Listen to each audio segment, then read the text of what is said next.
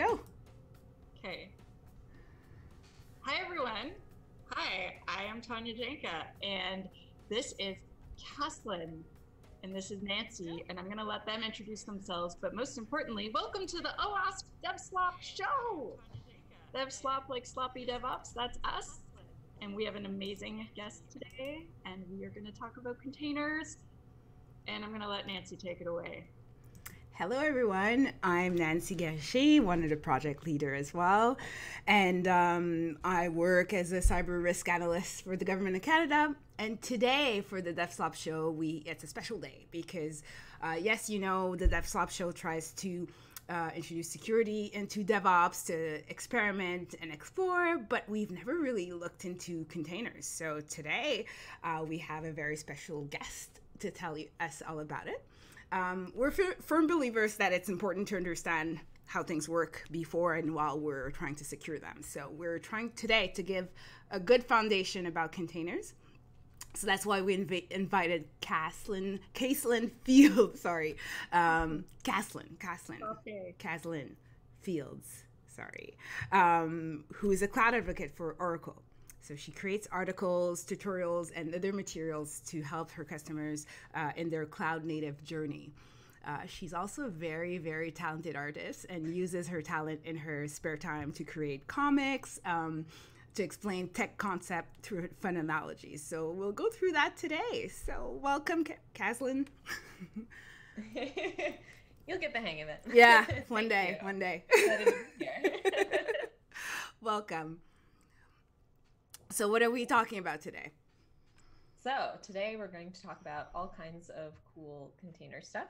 I'm going to try to give you all kind of a basic overview of what containers are.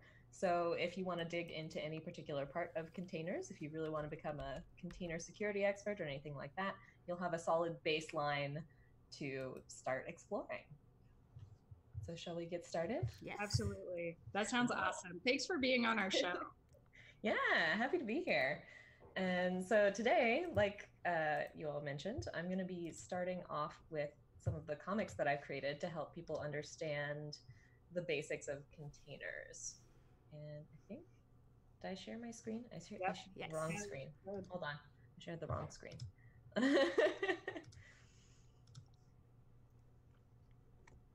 What? Why does it want me to, wait. Do you all see the comic? Yes, we do. Yeah. Okay, it's because I have the comic full screened. It looks like it's on the wrong screen. Anyway, I just set up my new monitors in my office, so there might be some technical difficulties today. Bear with us. So, the first comic I created on this topic is called Explain Like I'm 5, Containers versus VMs. And this is an analogy I came up with for a video that Oracle was doing. They wanted me to come on and talk about containers, and I've been explaining containers for like 4 or 5 years, 5 or 6 years maybe at this point.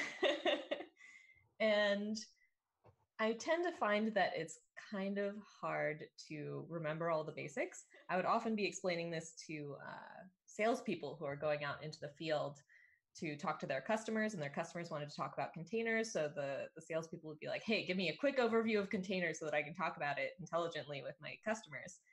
And when you're going out to a customer, you have so many things to remember that remembering all this stuff about containers was not at the top of their list. So I was like, how can I make this more interesting and easier to remember?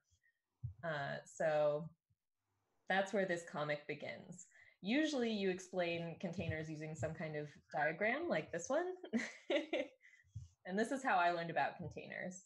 So it's got like the infrastructure layer, and it's got hypervisor for VMs, and then all this stuff, and then the same sort of thing with containers, and they're a little bit different. And you're supposed to kind of get all the benefits of containers from that. But I found it a little difficult to remember when I was learning it, and I think a lot of other people do too. So instead, I decided to explain it using cookies. And this actually came about, it's funny, I was going to be on that video and I was like, man, I wish I had some kind of really cool visual to help people get containers. It would be cool if we had cookies, because cookies are delicious and we could eat them on screen. But how could I tie that back to containers? So I actually went from cookies to containers rather than the other way around. But it works. So this is our cookie bowl, and we've got all of our containers and VMs in our cookie bowl. So the bowl itself is also part of this analogy. So whether you're running containers or virtual machines, you've got to be running them on some kind of physical host. So that physical host, that infrastructure you're running on, is like the bowl.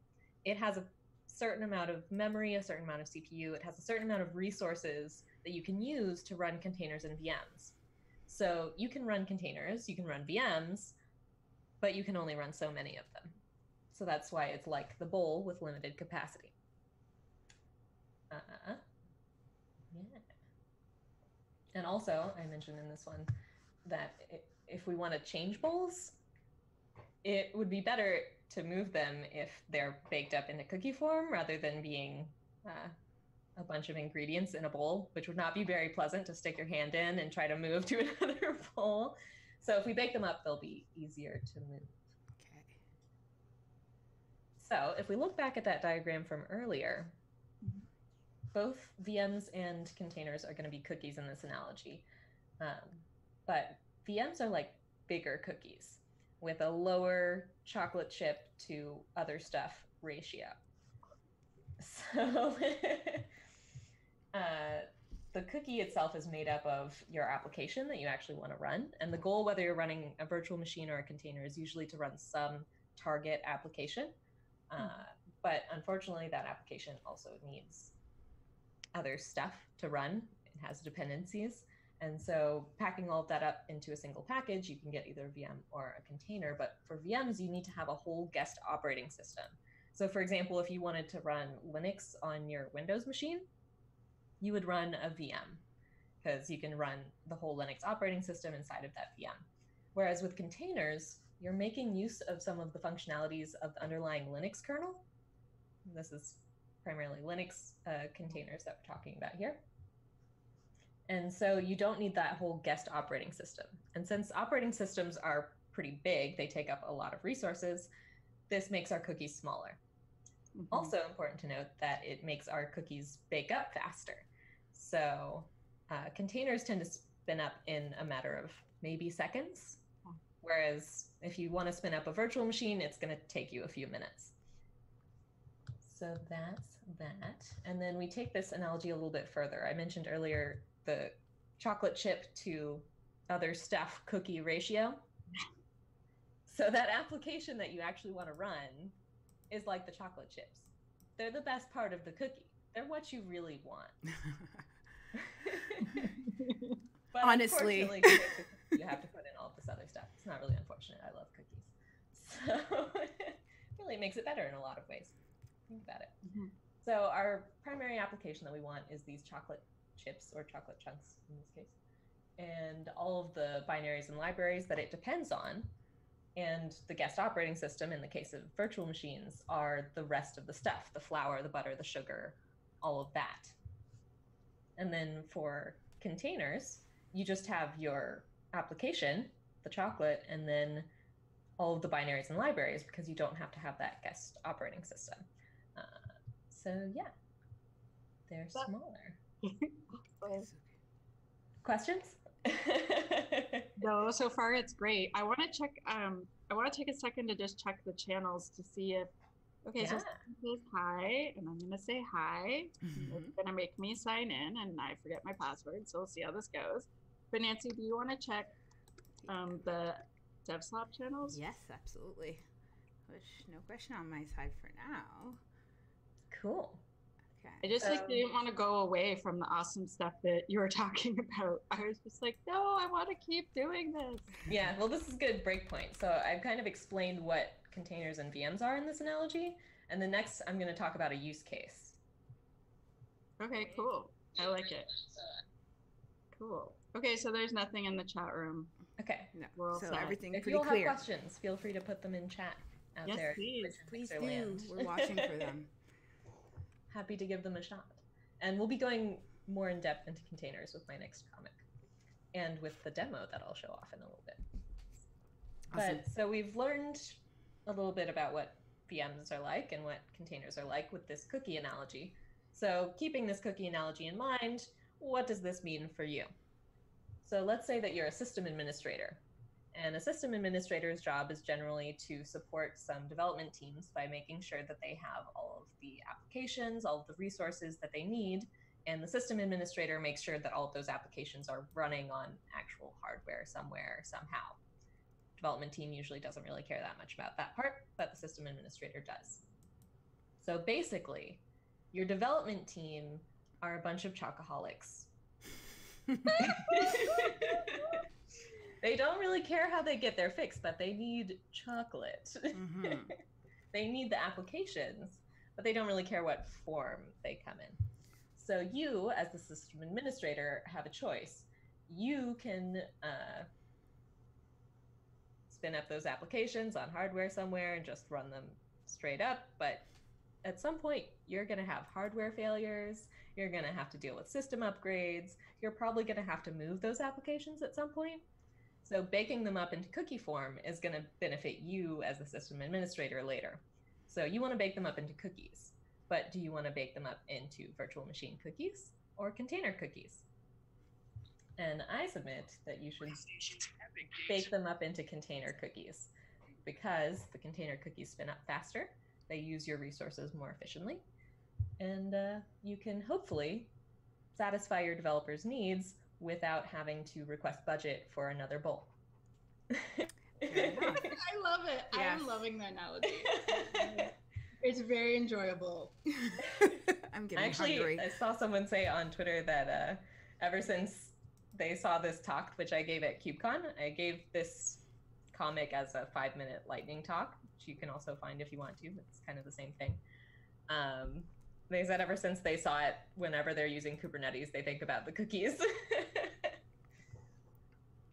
So we'll talk about Kubernetes a little bit later. I don't have a comic out for that yet, but the new comic that I have, and I have to go up the other direction so you get a preview of it, is about containers from a system engineer's perspective. So this goes a little bit deeper. I mentioned we're talking about Linux containers and that containers make use of some Linux kernel functionalities so that they don't have to have that whole guest operating system. So this comic talks about those Linux kernel functionalities. So before we go into that, do you all want to check and see if we have any other questions online and you take a drink of water? Yes. Yes, go ahead and drink your water. Let me check on Mixer, Twitch. I'm all good on my side, and so is YouTube. That was a very basic core concepts, core value proposition overview. So that makes sense. Now we're going to get into some deeper stuff. Awesome. So in this comic, our applications are now dogs. So this is an example of our applications in their natural environments. So instead of chocolate, now we're talking about dogs. So our applications are dogs. Okay. Yeah. Following.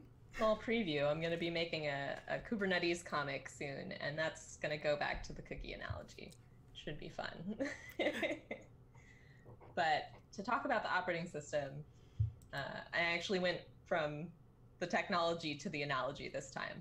So to talk about the operating system and the Linux kernel functionalities, we're talking about applications as dogs. Okay. And in their natural environment, they might look something like this. They have the whole living room to themselves, all of the toys and food they could possibly want, and the humans wrapped around their little floofy tails. So basically, these apps are pretty spoiled. This is kind of like apps running on their own physical hardware. Okay. They have the whole house and all of the humans, all of the resources to themselves. But let's say we wanted to run our applications more efficiently. If we wanted to have a bunch of applications in one place, all sharing resources, that would be kind of like a doggy daycare. So you've got all of your dogs, all of your applications, sharing the same space, sharing the same toys and food, and also interacting with each other. So with the doggy daycare, they're sharing infrastructure like the building, and they're sharing resources, but they're being cared for by the operating system. And the operating system's role generally is to make sure that applications have all of their needs taken care of. have all the resources they need and are doing well, just like the staff at a doggy daycare. But with dogs interacting, we tend to see some problems. Dogs don't always get along, especially when they're being forced to share resources like food or toys, or sometimes dogs just don't get along with each other with no particular reason. And this is also true for applications in our whole infrastructure environment. You've got a fixed amount of CPU, you've got a fixed amount of memory, and sometimes your applications will fight over that. Say one of them really wants a lot of memory and hogs it all, then some of your applications might not get what they need. So how do we solve these problems? So we could solve it with a virtual machine. And a virtual machine basically pretends that you've got a whole nother machine. Like we mentioned earlier, it's got a whole separate guest operating system on it. It also emulates all of the hardware. So it pretends it has its own memory and CPU. So whatever's running inside that virtual machine can't go beyond what it thinks it has as its own machine. So, for example, you can have one box here, but you can have it running multiple different operating systems. So in the doggy daycare terminology, this would be kind of like each dog getting its own townhouse. The townhouses share infrastructure, but from the inside, it looks like its own house. So you're sharing some pieces, but the dog doesn't really know that. Mm. But most people probably wouldn't build a row of townhouses just for dogs. I mean, if you really, really love that dog, maybe. But for the most part, that's not really what we're going for here. We want to be more efficient, like the doggy daycare. So what changes can the doggy daycare implement to help the dogs get along? Well, first off, if they're fighting over food and toys, we can make sure that each application, each dog, has its own set of toys and its own food bowl. So if we were talking about that in computer terms, you would have a total amount of CPUs and a total amount of memory, kind of like the toys in a toy box. And you specify that application X can only have maybe one CPU, and that's the max it can ever use. And you can specify a certain amount of maximum memory that it can use. So this is called C groups in Linux. That's the tool that allows you to specify a limit on the amount of resources that you can use. So that's great. We've made sure that they all have their own toys and food, and they'll all get along, right? Think so. Of course not. That's not enough. If you know dogs, sometimes they just don't like each other. And that's true for apps too. There are all sorts of weird ways that they can just not get along. So sometimes you just need to separate them. So in computer terms, this is going to be namespaces. And this is kind of like putting your apps all together in their own pen or in their own kennel. So you can put one app by itself, or you can put several apps in a group. And there are various different types of namespaces, which I'll show off more in a minute, that allow you to kind of compartmentalize different aspects of the system for your applications. Anyway, so namespaces let you separate the dogs. So there might be some cases where just using namespaces and C groups and containerizing your applications isn't what you want, and you really, really want your application to have its own house or its own townhouse. But for the most part, just containerizing them up will allow them to get along pretty well. So that's it for my analogies today. And next we're gonna... I love your analogies. Demo. Yay! Thank you. And your comics are really good. Thank you. To me, this drawing sort of a mystery and like laying everything out with, it's nice. It's really good. I think I have to send this to a few people. Yeah, and if you want to, by the way, feel free. I don't know if you can see it, but my website is kaslin.rocks. I'll give you all a link later. Cool. Want to see it? So you can always go check out these comics.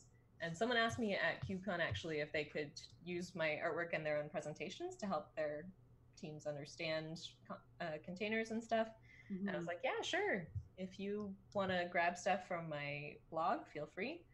Later, I think I'm going to create a GitHub repo where I'm going to put the art assets. Hopefully I'll do that in the next couple of weeks. So if you would like to check out my artwork, maybe add me on Twitter and you'll get notified when I do that. Or join my mailing list on my website. Yeah. Yeah. So are there any questions before I move into depth? Let's check that. So I'm not seeing so I'm trying to monitor on my phone instead of constantly switching to the so there's nothing on the SheX Purple site. But I haven't, okay, so cancel this. But I do want to put your, hi Ray, Kaslin.rocks. That's pretty excellent. Yeah. It's a pretty great URL, right? It's pretty awesome. I like it. And I think we're going to have to share it from our Twitter as well.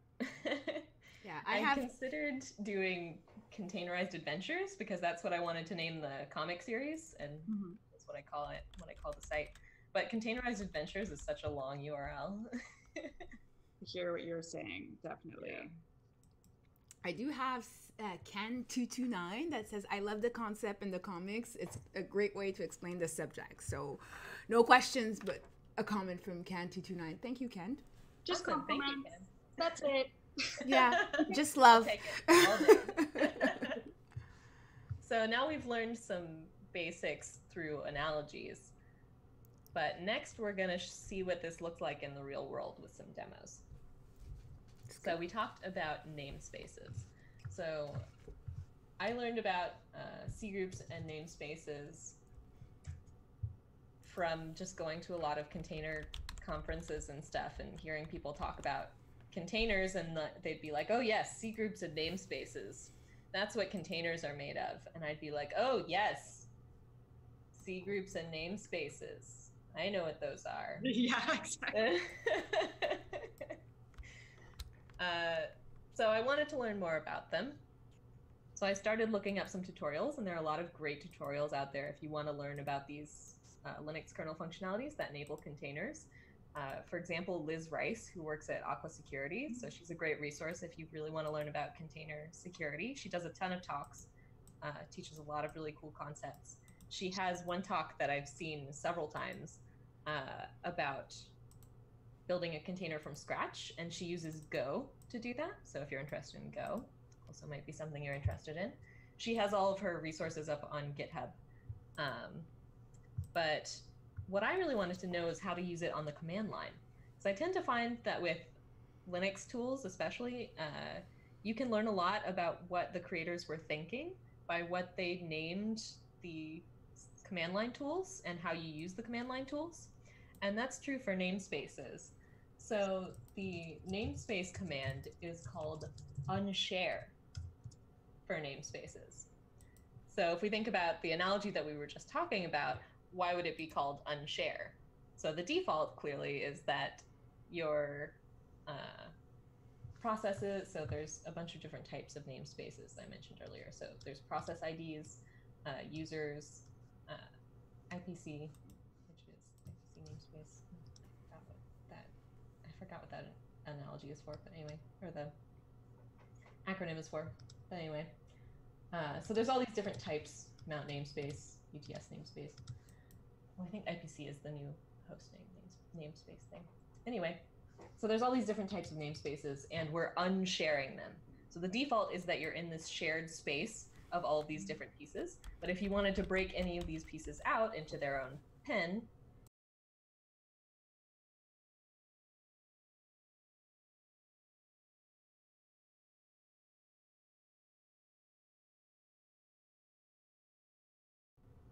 so I'm going to show off the PID namespace. For security, the user namespace is really interesting with containers, because if you happen to be in a container as a user, in your container, of course, and then you break out of your container into the full actual system of the physical host or the virtual machine, because you can run containers on virtual machines. If you're not in your own user namespace, when you break out, you will be that user in the system. So if you were root in the container, you'd be root in the system. So that would be bad. So user namespaces are really important for security. Today I'm going to show off PID, but definitely look into that. So I just did a PS aux to list my processes that I have running on this machine. And as you can see, there's a lot. There's nothing here that I'm trying to point out in particular, just that this is kind of what it looks like on the normal host. So if we were to run a namespace for process IDs, it would be unshare, and you have to be sudo to run namespaces, which actually Liz Rice has an interesting talk about having to be root to create containers. And they've come up with this concept of rootless containers, where you can run containers without having to be root, which I don't understand that much about, but she gives a talk on it. And I think that there was someone else at the same conference who was talking about it in more depth. So if that's something you're interested in, certainly something you can learn more about. Cool. So we're going to fork off a PID namespace.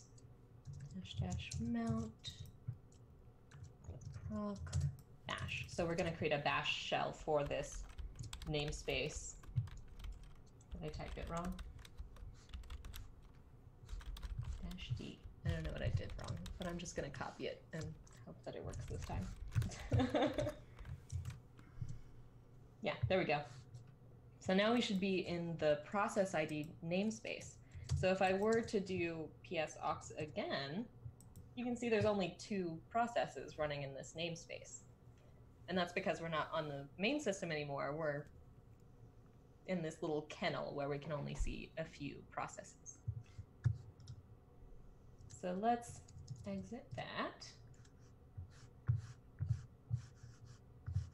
And if we want to, we can show that we've exited it and we're back in this space with all these processes running.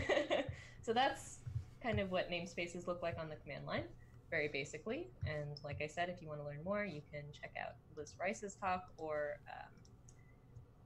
Julia Evans is how I found out how to do these command line things. So there are actually a lot of blog posts out there about using code to create containers.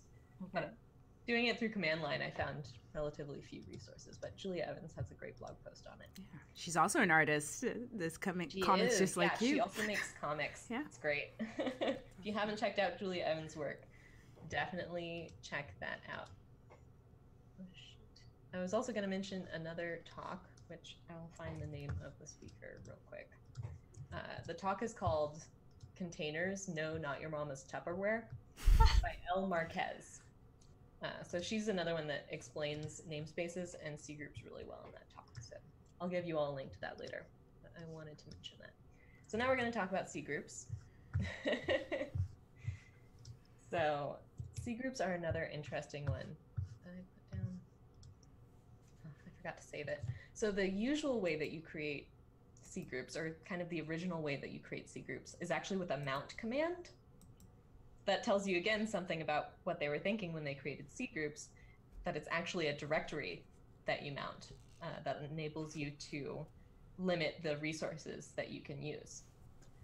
But there's also this group of tools that you can get, like CG, let's see, yeah.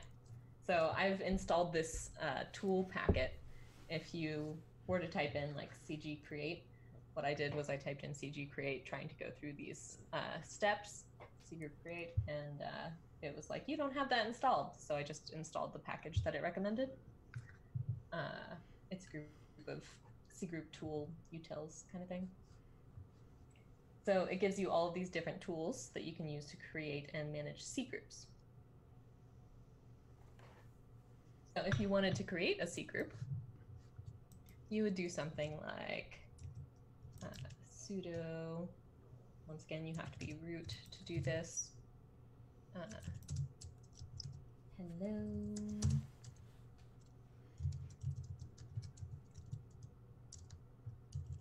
So this is what a command looks like to create a C group using these utils.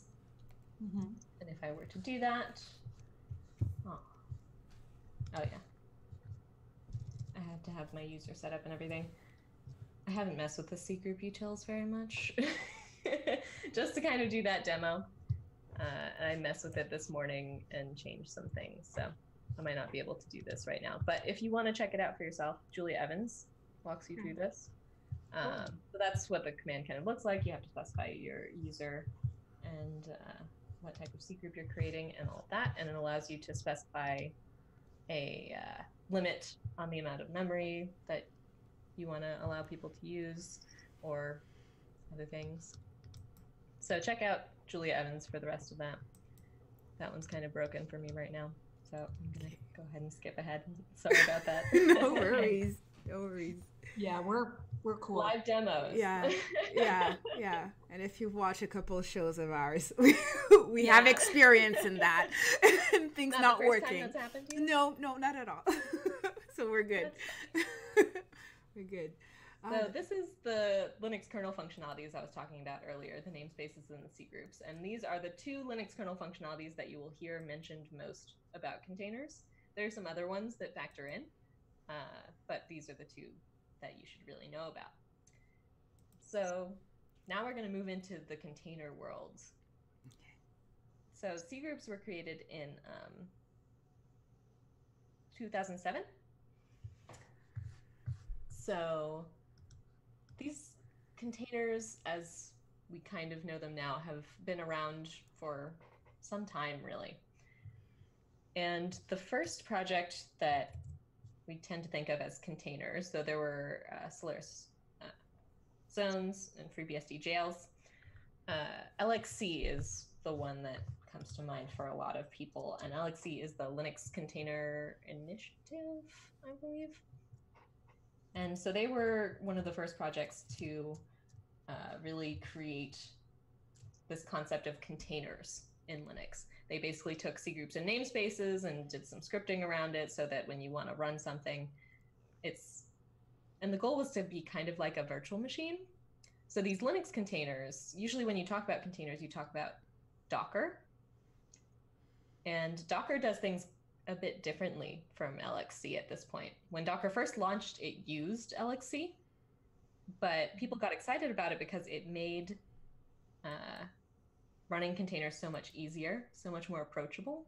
So I tend to talk about Docker as a usability company more than like a technology company, though they did some really cool stuff with containers.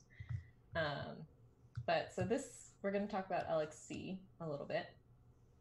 And it's funny, there are actually several command line clients if you want to run LXC style containers, which are often called machine containers. So these are meant to be more like virtual machines. They require that you have a full file system. So it's not a full operating system, but a full file system, which means that the images for LXC containers tend to be a bit bigger.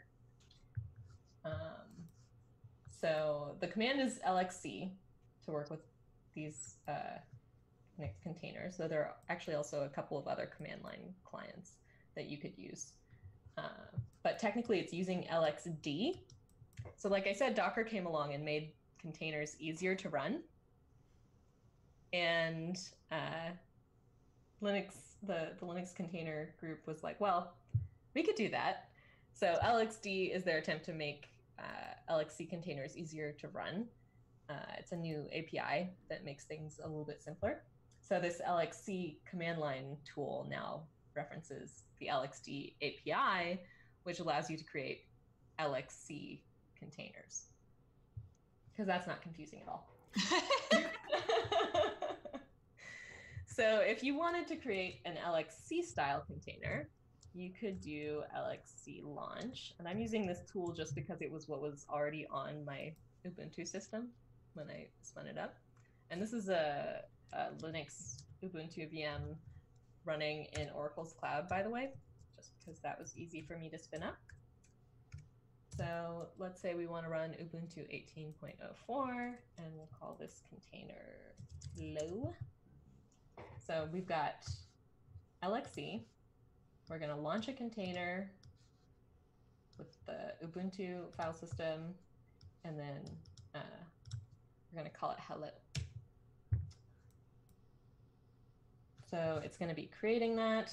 These containers are also generally a little bit slower than Docker containers, in my experience at least. But while I was researching this for this, I started talking to some of my coworkers, and one of them has actually switched recently from using Docker containers for all of his home automation to using LXC containers, which I thought was pretty interesting. So he did that because he wanted something that was more like a virtual machine, but he didn't want the full weight of a virtual machine. So he decided to use LXC because they have this type of persistent. So this refers to the way that it maintains data. So a lot of people will know if you run Docker containers and then your Docker container dies, then all of your data is gone, because they're meant to be kind of this microservices architecture. And when you run an application in the container, once the container goes away, you want that to be fully gone. LXC didn't take that approach with this persistent type, and they will keep that data around in a directory somewhere. I don't know that much about it yet because I just learned this from talking to him because he decided to use LXC containers instead of Docker. But if you're interested in that, LXC might be something that you want to look into. So if we wanted to get into this container and do something interesting with it, we would do LXC exec. Oh, yeah, I called it first before, but this isn't my first one, so I called it hello this time. And then we would run bash. So now we're root inside of that container, and we can just, I don't know, do things in it. I wonder what processes it has running. Lots of them. Lovely.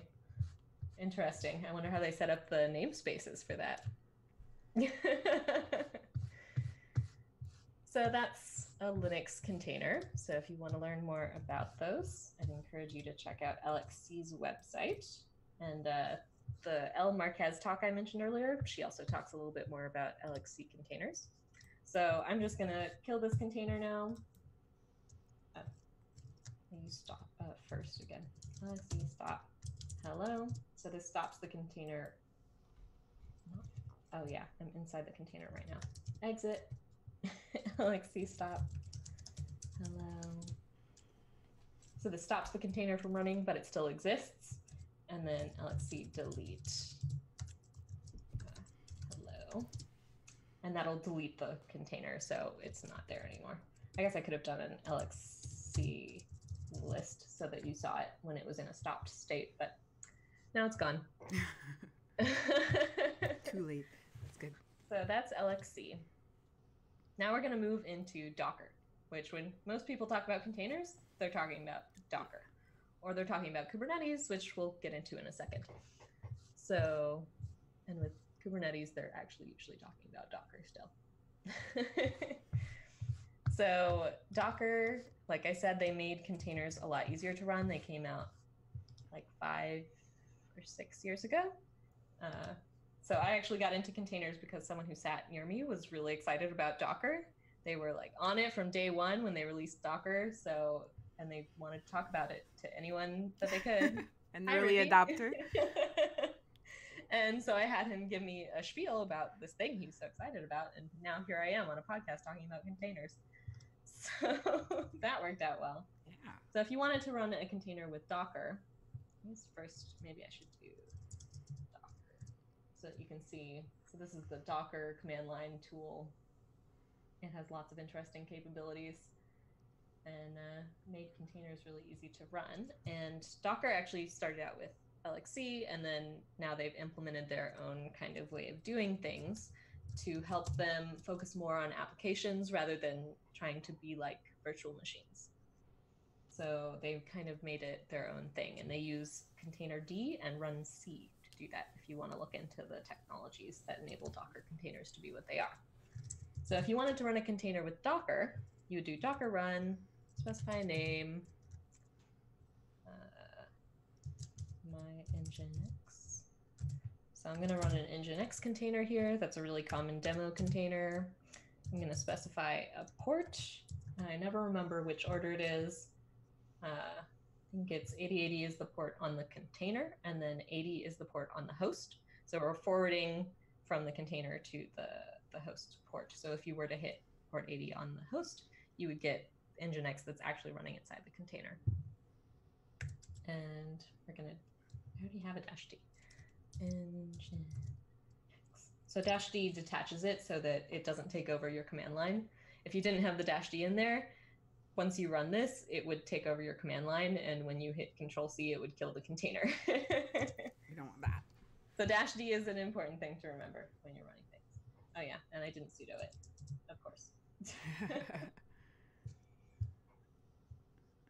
All right, so now we've got an Nginx container up and running with Docker. You can see that this output looks quite a bit different from the LXC output. It tells you what port is up and running, how long it's been up and running, the name of it, which is kind of all jarbled up because I have my font so big and everything, but is what it is. So that's what a container looks like running in Docker. So if we wanted to exec into it and do some interesting things like we did with the Linux container, the LXC container, this is technically also a Linux container, but the LXC container, then you would do docker exec -it, which means interactive, and then Nginx. I think I have it named my Nginx, right? My Nginx. And then the shell for it is /bin/sh, and which I didn't sudo again.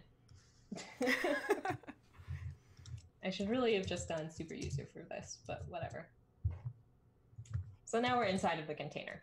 So you can ls and you can see all the stuff that's inside of this Nginx container. I wonder what ps-aux will show with this one. Yeah, it's not found because it's not a, yeah, it's a kind of a minimal shell. So it's interesting. So that's what it's like to create an Nginx Docker container and then exec into it. And exec is the same verb that LXC used as well. So that's easy to remember.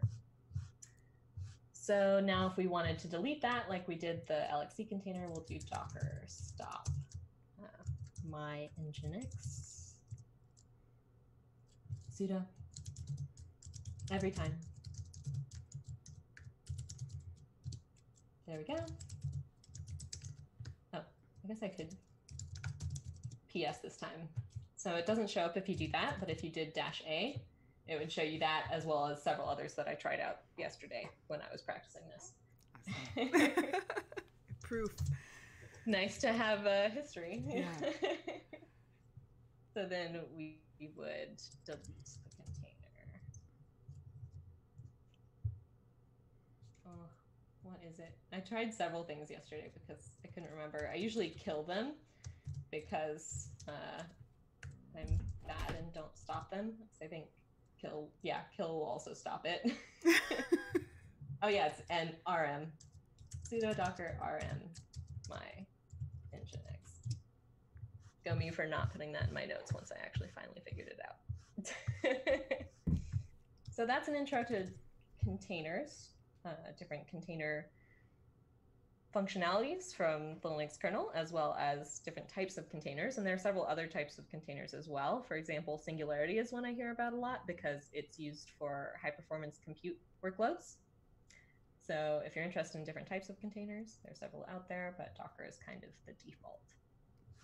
So now, other than the high performance one, is there a reason you would go for anything other than Dockers? Is there, it's just a preference or? So I did find it really interesting that my teammate decided to use LXC for his at-home workloads. He just found that simpler. So, oh, I didn't show it here. I meant to show. You can see it in L. Marquez's demo. I think if I were to pull a different image, I'm going to try something real quick. BusyBox. Yeah. So if you run a container for the first time, this isn't a particularly interesting one because BusyBox is tiny, but you would see a whole bunch of numbers like this pop up. And that's because Docker builds your container incrementally. So it builds your container in layers where each layer is a delta, the differences from the original operating system. So you build up all these differences until you get the container that you want. So this creates a bunch of intermediary containers, which if you're not careful about how you create your layers, that can take up a lot of extra space and you can lose some of that efficiency you were trying to get by using containers. So he didn't really want to deal with all of the layering stuff. He wanted something that was a bit more like a virtual machine, so he decided to use LXC instead, which was pretty interesting. Aside from that, there's another project that was designed to be a container, an open source container to be used with Kubernetes, which a lot of people are interested in these days. So if you're interested in that, I believe it's called CRIO, C-R-I-O. You might look into that one as well. I've mostly used Docker because that's what most people are using at this point. But actually Kelsey Hightower switched his Kubernetes the hard way GitHub repo, if you haven't heard of that. Very popular way to learn about Kubernetes. He switched that to use CRIO. So really? Did he say why? Did he announce why he made the switch? Or? So he works at Google, and Docker technically is a company. So there's an open source version of Docker, which is called Docker Community Edition. But they also have an enterprise edition, whereas CRIO is a totally open source community run project. Okay. And I think that's why he chose it, because it's totally open source community run, has no business component. Yeah. We like open source. It's good. Yeah. Yeah. And awesome. The community edition is open source, but it is also related to a company. So to a company. Fair enough. Yeah. Are there any other questions about containers? If we have Joshua, time and you want to do something else, then I can show off Kubernetes, but yeah, it's up to you all. Well, in the chat in YouTube, Joshua was asking for your analogy earlier. What if a dog wants more resources? What does he have to do? Yeah. At that point, observability and monitoring might come in. So you might want to set up your containers, and so Kubernetes doesn't do this right now. I don't think any container tool forces you to do this right now, but it might be a good practice for you to set up limits on all of your containers to start with, and then monitor them and see if they're hitting those limits, because they would probably output some kind of out of space error that you could watch for, and then say, okay, well, I need to up the limit on this. But as I created the container in this demo, it didn't have any limits. It could just keep going however long it wants, and hog up all of your resources if it wants to. Okay. So you have to specify the limits when you create the container. Okay. And when it hits it, you kill it and start another one. Is that it? That's generally the way that you do containers. Is they're replaceable. The whole cattle not pets mentality of if something fails in it, then you delete it and start over. With resource limitations, I feel like that's a little bit interesting, because you have to be monitoring it and watch for it to die, and then you would probably create a new one with the new limit. Would probably be how you'd get around that. We're actually having that problem with the Pixie module of our project, where you download the virtual machine, and if you just hack at it too much, it collapses, and then you end up having to like boot it up again and again. And it's Nicole's part of the project, and she's like been doing all sorts of other things, and I'm like, maybe we should play with those containers and like fix it. Yeah. Because it is for smashing, and smashing is abusive, and you need more than the average amount of RAM. Yep. So containers are for smashing. Can we quote you on that? Containers are smashing. I think Jesse Frizzell would have some interesting insight on that as well. So if you're interested in smashing containers and learning more about the security aspects of containers.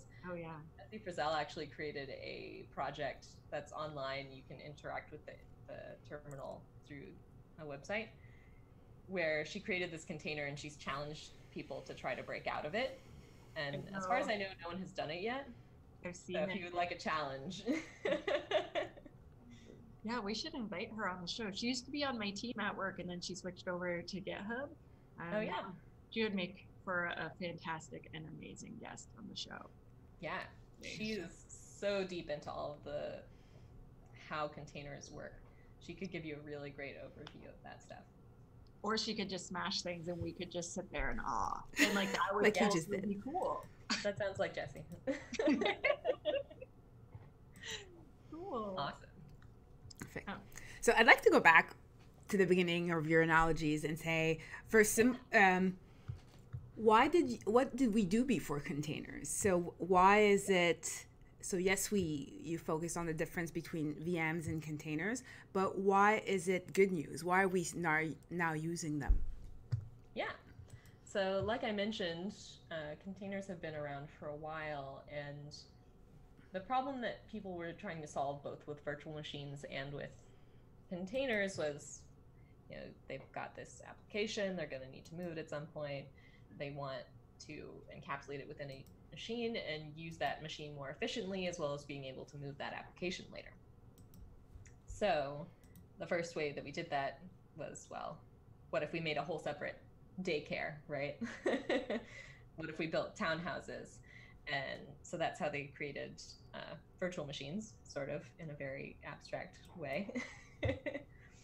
And then, so we wanted to get even more efficient, as humans do. We want to make it better, faster, stronger.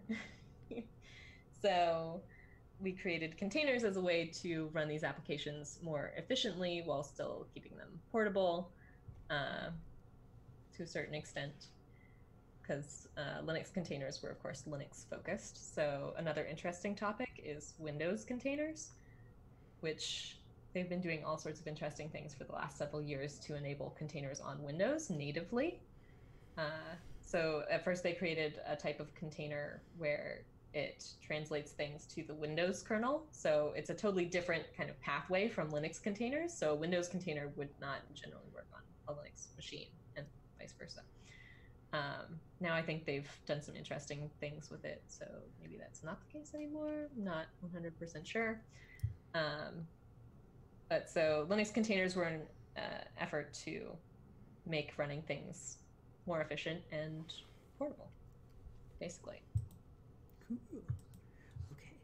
And so we have, I guess, also a smaller, when you say there's smaller cookies, we have a smaller attack surface compared to VMs?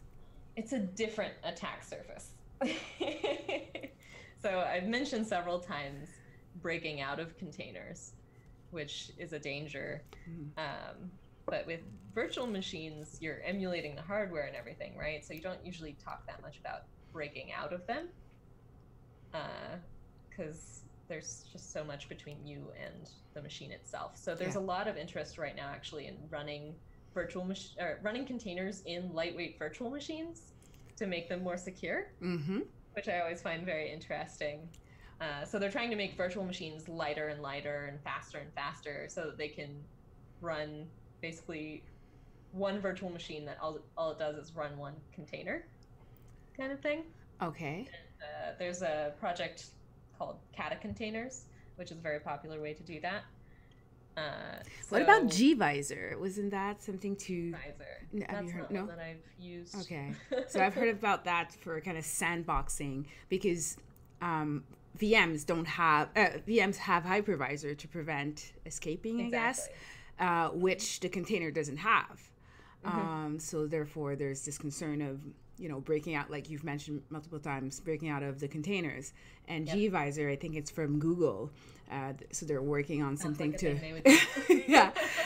sandbox those containers to prevent escaping them. But haven't looked into them really. Yeah. So there's a ton of projects that are trying to solve this space, because virtual machines are a more known quantity and they've got a lot of really great security features built in. There's a lot of great security with containers, but it's different from what people are used to with virtual machines. We've got the namespaces and C groups. You want to make sure that if people break out of the container, you won't be affected, like I mentioned with users, or try to prevent them from breaking out of the container, like Jesse Frizzell's project. So it's a different set of concerns. Okay. pretty interesting. So would you say there's a space for both containers and VM, and it's not about containers replacing VMs completely? Absolutely, yeah. That's something that people talk about a lot, is are containers going to replace VMs? Are people not going to be using VMs anymore? That's not really going to happen, I don't think. And like, some people would love to replace their virtual machines with containers, and some people have successfully. But in the end, they're fairly different things. And so they have fairly different use cases. And like I said, you can run containers in VMs. So they tend to coexist. Awesome. And that's the way things are going. Yeah. We just have a few minutes left of the show, but I'd like us to touch on Kubernetes. Just maybe not the demo, but understand, because usually when we hear about Docker, the next thing you hear about is Kubernetes. So just understand what the concept is and why would you want to use that technology. Absolutely. So we've talked about containers a lot today, and containers seem really cool, right? You're using your machine really efficiently. You can spin them up really fast. So you might be thinking, oh, I'm going to move all of these things into containers. So think about this from a company perspective. You're moving all of your workloads into containerized architectures, microservices probably, which means that you're spinning up a lot of containers and a lot of different containers that do different things. And then some of those containers are going to be on fire, inevitably. And you're going to have to be able to deal with that in a case where you have containers at scale. So this is where Kubernetes comes in. So Kubernetes brings in a lot of tools that allow you to run containers at scale. And Kubernetes itself does not do containers. Like I mentioned, there's the project creating containers meant for Kubernetes. The most common way right now is to run Docker with Kubernetes. So the demo I was just going to show running Nginx with the kubectl run command, which is running Nginx and Kubernetes. And then that's actually running a Docker container underneath. So Kubernetes provides things like being able to roll back really easily. It's declarative. So if you say, I want 3 copies of Nginx, one thing, it can make copies really easily. And then if any of those copies goes down, but you've said you want 3 copies of Nginx running, it'll make sure that 3 copies of Nginx are running. So if one of those goes down for any reason, it'll restart it. And by that, I mean, it'll kill it and create a new copy of Nginx. So it's really exciting because it makes running containers at scale easier with a bunch of cool tooling. Okay. So it's a platform to manage all of your containers instead of having to go through them individually, I guess.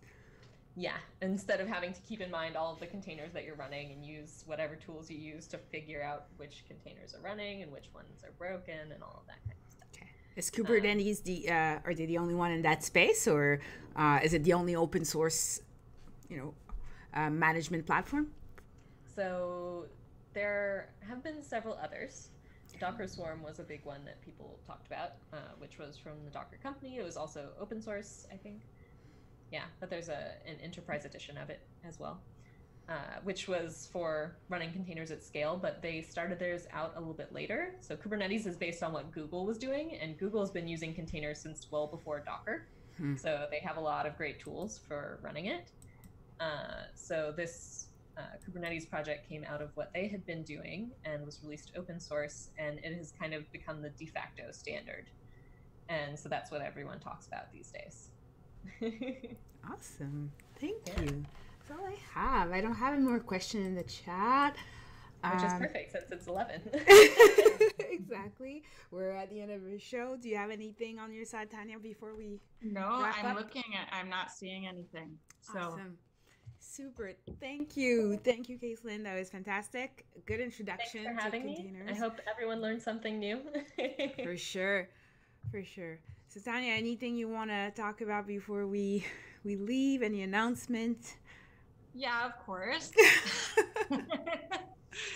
So Nancy and I spoke at AppSec, Global AppSec, the OWASP conference in Israel, and we did a talk there.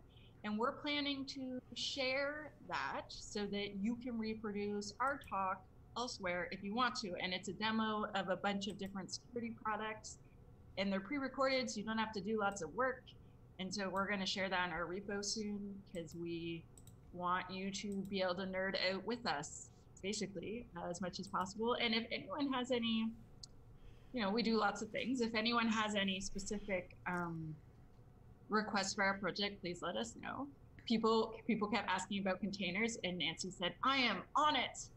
It's a direct result of your request. Yes. So we can have more amazing people like Kaslin and other awesome like containers, Kubernetes, VM alternative folks. We want to thank our wonderful guest. And thanks for having me. Yes. And I really want to, we're going to share lots of links about her so that you can, absolutely, all of our audience can like follow and learn more about her, because clearly she has a lot of cool stuff. I want to thank Nancy for just being Nancy. And so we are part of, this show is part of the OWASP DevSlop project. So DevSlop, like sloppy DevOps, and OWASP is this huge community, the Open Web Application Security Project. And we cover more than just application security. Clearly, we cover Kubernetes, containers, infrastructure, cloud, all sorts of things, because we're trying to figure out how to make everything secure from a software type of custom IT perspective. And so this show, we're allowed to make mistakes. This one actually went really, really, really well. And so we look forward participating in our project as usual. And does that sound good, Nancy? That sounds fantastic. Yes, yes, thank you. So again, we'll share all the resources that Kaslin talked about, and even if she has more that she wants to share with you guys, we'll add them to the show notes. Thank you very much, Kaslin. We've been talking for a while to get you on the show. I would check out, also you have a talk, I guess, that you gave at KubeCon, a lightning talk that she gave at KubeCon in Barcelona. That's really cool. It's a quick watch on YouTube. I'm pretty sure you can find that. We'll put that in the show notes as well. So yes, thank you everyone, and yay, no technical difficulties, yay. Cool. Awesome. So we do our goodbye wave. Yep. Goodbye wave, everyone. Goodbye wave. Bye, Kaslin. Bye, everyone. Bye. Bye. Let me stop sharing.